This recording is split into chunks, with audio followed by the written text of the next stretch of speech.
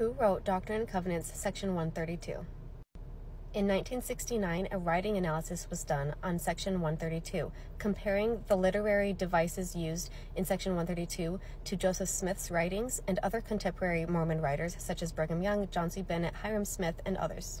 Section 132 was studied and compared to other sections of the Doctrine and Covenants as well as Joseph's other writings. Analyzing their writing styles and the use of different literary devices, such as the use of compound or complex sentences, particle verbs, and relative pronouns. And the author organized a table of all of these different contemporary writers to compare how often they used these different phrases or sentence lengths and vocabulary words. After their careful analysis, the author concludes that Joseph Smith did not write Section 132, but they believe they know who did. But first, let's read some of his analysis.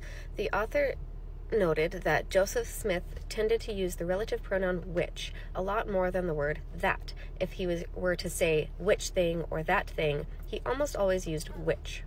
However, in Section 132, the word that is used exponentially more, and it uses words like which that and that which.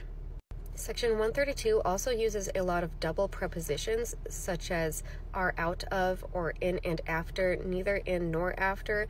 And aside from Section 76 using out of, the use of double prepositions is not found in any of Joseph's other writings. Joseph Smith also never used the word must in any of his writings, but it appears twice in Section 132. Joseph often used the word repent as a call to action, but repent is nowhere found in Section 132. However, the word destroy is used 4 times in Section 132, where it's actually only used 5 times in the entire RLDS Doctrine and Covenants, which they use the Doctrine and Covenants that only Joseph Smith wrote. They also noted that damned was used 7 times in the entire Book of Mormon, but 3 times in Section 132. Also, many phrases that are used in Section 132 are found nowhere else in Joseph's writings, such as eternal deaths, continuation, accept an offering, that go in threat, will receive at your hands. But when compared to Section 136, which Brigham Young wrote, there are many more uses of the word that and that which. He also uses far more particle verbs, which were found in Section 132. Brigham's writings are also full of neologisms and scriptural fallacies, such as in 132, verse 1, where it says Isaac was a polygamist when he was not.